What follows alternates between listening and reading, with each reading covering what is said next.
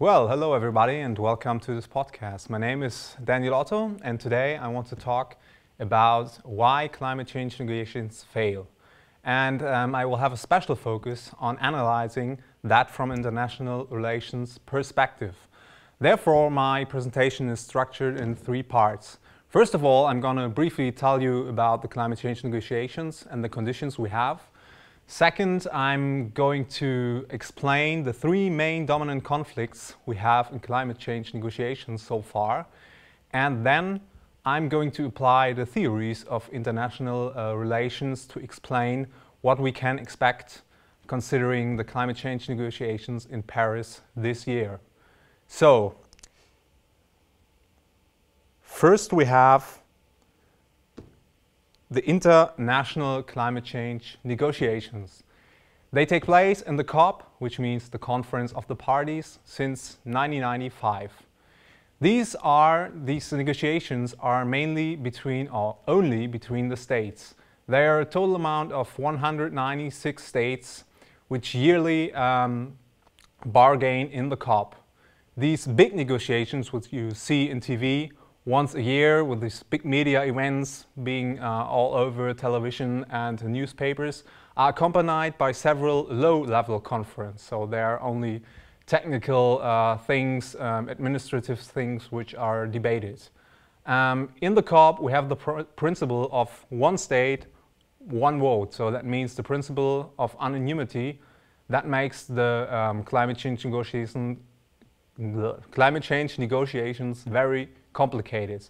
So we can only have an agreement if all states agree to, for example, an agreement, a protocol, or something similar. During these climate change negotiations, we have three big conflicts which were dominant throughout the history of climate change. And the first conflict, called the first division, is within the developing countries. So this is mainly between the states on the one hand from the OASIS, which is a group of different low-lying states. We have Brazil and we have South Africa. On the other hand, we have the OPEC states, we have China and we have India.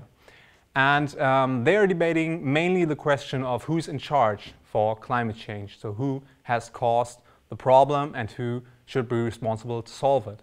And these groups of OASIS, Brazil and South Africa, mainly think that everybody is responsible for the climate change problem and the reductions of emissions should apply to all countries. On the other hand, the OPEC states think that the causes are mainly responsible. So for example, the US, the European Union are responsible to solve the climate change problems, and these causes only should take emission reductions. So that is the first conflict. The second conflict we have is within the developed countries. So there's a main divide between the EU, which acted as a pusher for a long time in the climate change negotiations, and the US, long time acted as a laggard. And this division is mainly about the type of regime that should solve the climate change problem.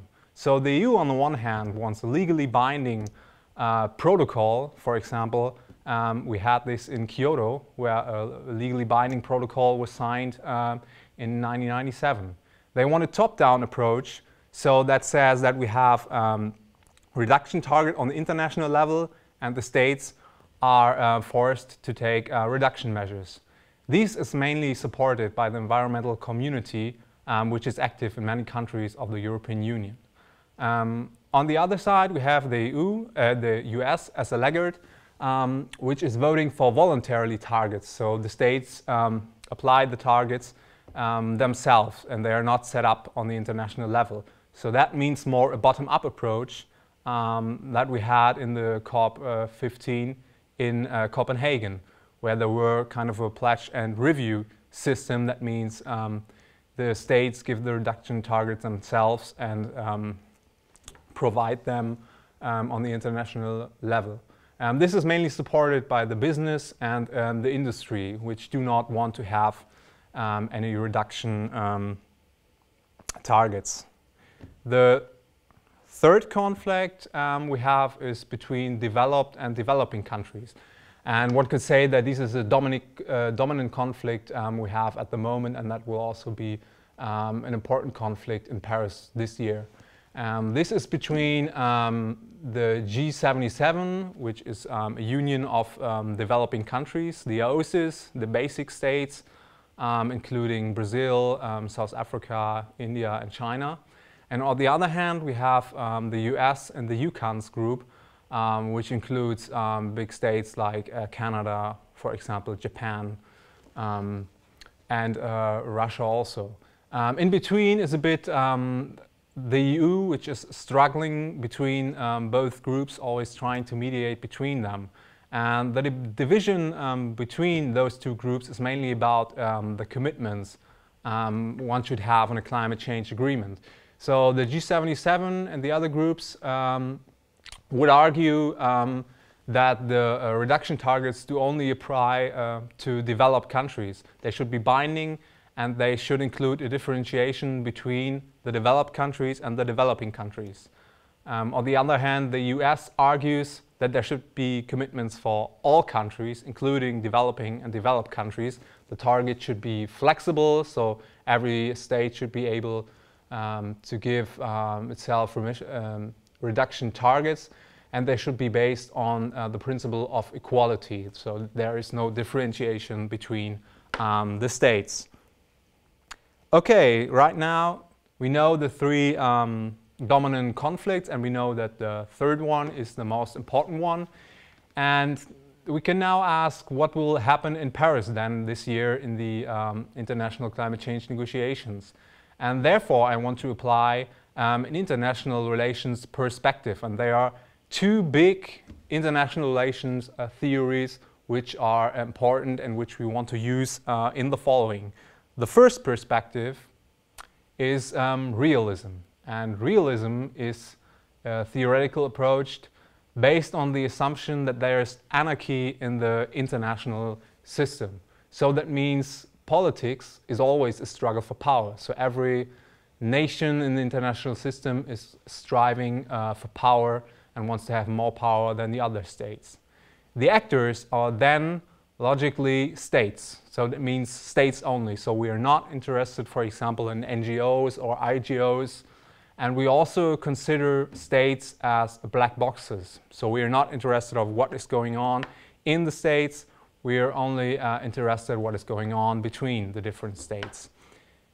Key variables in explaining the behavior of those states is their military and economic power. So we can easily judge that China, because of its military and economic power, is more influential than, for example, Luxembourg. So that would be a very easy judgment if we just count, for example, the soldiers, or if we just count the gross domestic product. The aim of the states is to have relative gains. So on the contrary, that would mean absolute gains.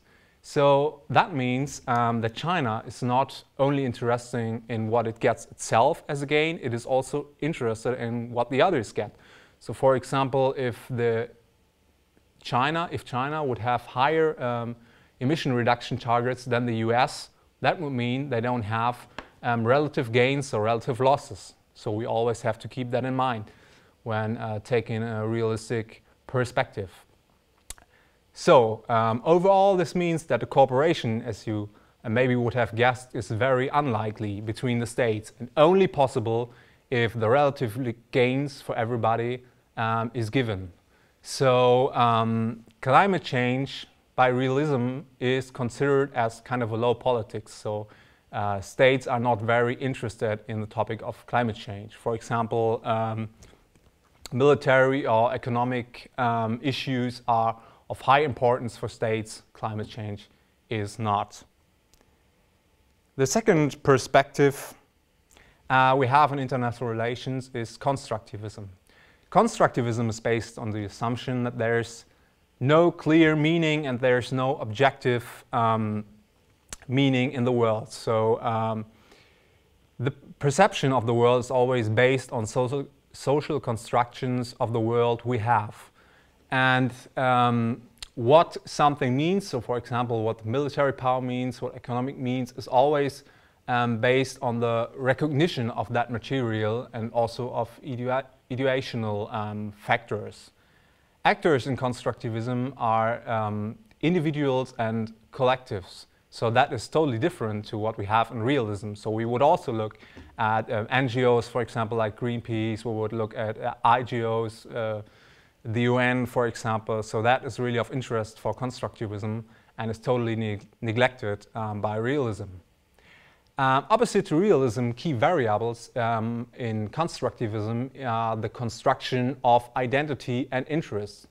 That means that interests are never fixed, so they are always depending on circumstances. For example, interests in 1990 could be totally different for the US than they are right now. So we have to keep that in mind.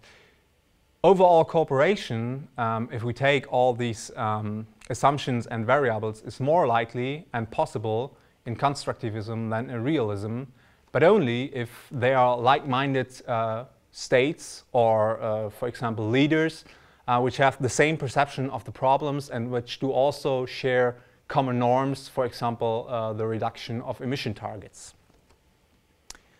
Okay, right now we have these two perspectives, and what I want to do now is apply them to the different states and different important states we have in the climate change negotiations.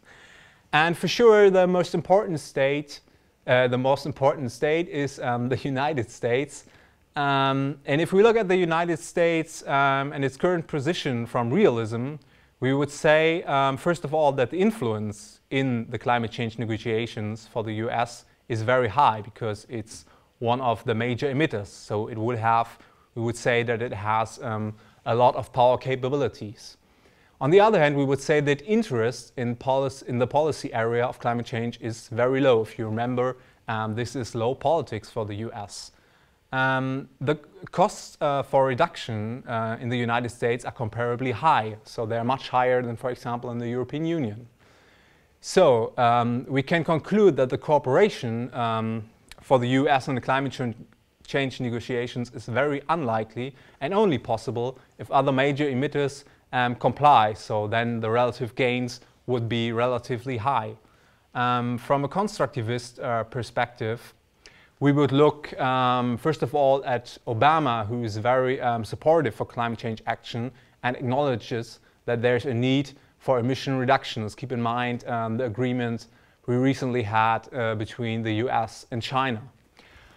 Also, or contrary, could I even say contrary, Obama says that developing countries also have to pay their dues in the climate negotiations, so reduction targets should apply to all the states. The US would also say that there should be a common responsibility, so no differentiation like we have in the principle of common but differentiated responsibilities. If we see the recent developments, we could also observe that the public awareness for climate change has increased. It is not really as high as it is in the European Union, for example, but is much higher than it was 5 or 10 years ago. Still, we have this ideological debate about the science, which is mainly between the Republicans who say that the science is not confident enough to take action versus the Democrats who believe that the climate change problem is real and based on a consensus of science. Also, we have the lobbyist groups in the United States which try to influence Obama and try to influence the politics that they don't come to an agreement, to a strong agreement. The next state we are flying to is Brazil. And Brazil, from a realist perspective, has increased power capabilities through the last year. It is now the 4th largest emitter and is one emerging economy and still growing. So its influence has really increased throughout the last decades. The costs for reductions in Brazil are comparably low to the other states due to the deforestation we had in Brazil during the last years. So we could argue that the relative gains for Brazil are higher than they are, for example, for the US. From a construct perspective, we could say that the vulnerability to climate change and its effects is very high in Brazil. It suffers a lot, for example, from droughts, from flooding, so they're highly affected from climate change. Brazil itself perceives to be an advocate for developing countries, and also acknowledges the responsibility for developing countries to take action. They are kind of in between the two strict positions of who's responsible for the climate change problem. They would also say that fairness in climate change should be based on the capacity, not on the responsibility. So those who have the capacity, the economic, for example, the monetary capacity to act, should act, and there should be no divide if that is developing or developed countries.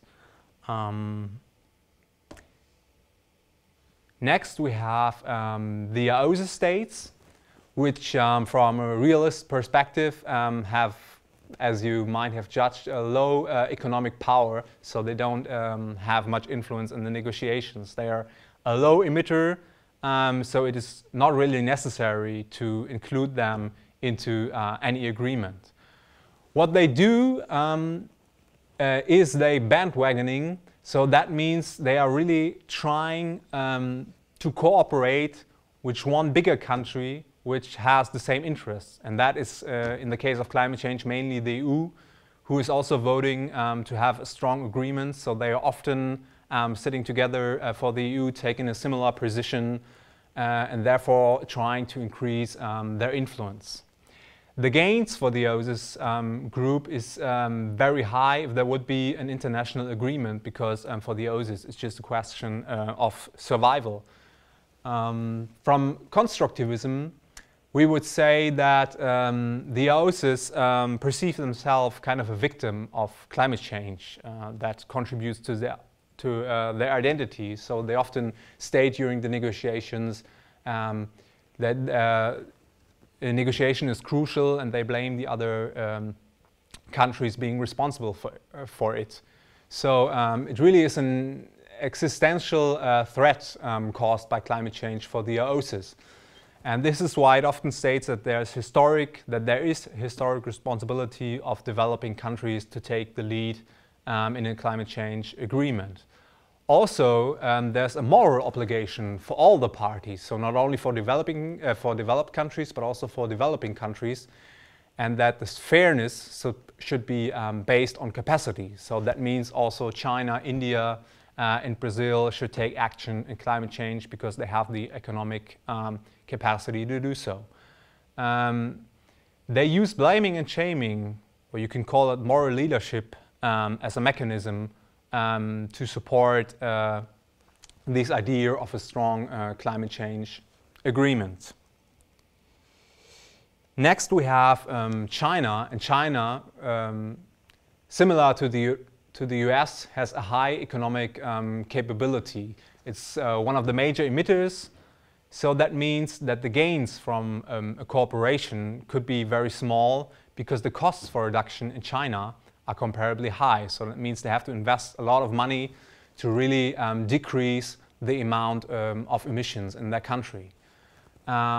We could also conclude that China only would support an agreement if the US and the EU take also similar burdens, so that the relative gains and that there's inequality between the relative gains. From constructivism, China perceives itself still as a developing country. It is a member of the G77, so that is really a part of their identity. They really believe that they are still a developing country and are not in the position to take reduction targets. They also argue that the developing countries have the historic responsibility to act. For example, the US and the European Union, who caused most of the historic emissions. So they really believe that the common but differentiated responsibility should be in a climate change agreement in Paris. So it should not be neglected. Fairness then is based on historic responsibility and not on the capacity. Even if China has the capacity, it is not obliged to take any action because the historic responsibility is still with the developed countries. That is often announced in the right to grow. So that means China still needs economic development and still can grow throughout the next years and not be harmed by any reduction targets. On the other hand, China throughout the last years suffers from the rising pressure of the population. So the population really is not satisfied with all the problems caused, for example, by the pollution or caused by traffic, and really wants to have a change there. And that means that the people are also suffering from the climate change effects which occur throughout the last years. Last but not least, we have the European Union. From a realist perspective, we could say that the power capabilities of the European Union is medium because throughout the last years it faced an economic decline because of the economic crisis that occurred in 2008 and also in 2011. Also, it is only medium emitter, so it is it is not really needed anymore to include them into a climate change agreement. It's more important to have agreement between the really big emitters, China, India, and the US. The costs for reduction of emissions are between medium and low, so they are much lower than they are in China and in the US. So that means the relative gains for the European Union, if there is any agreement, would be higher than in the US and in China, but only if the US and China would take similar targets. From constructivism, we would say that the European Union perceives itself as kind of a norm entrepreneur. That means it really acknowledges the norms of emission reduction and the common but differentiated responsibility. It also acknowledges the historic responsibility it has for causing the emissions throughout the last decades.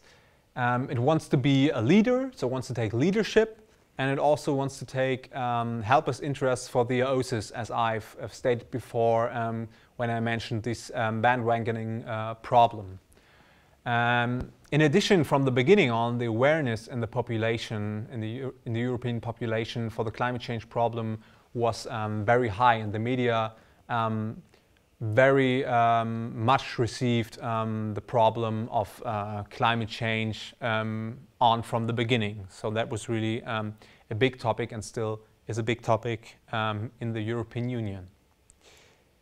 So if we've looked at all these states and their position and what we can expect, what do the theories offer for the climate change agreement? What do they think is a climate change agreement possible?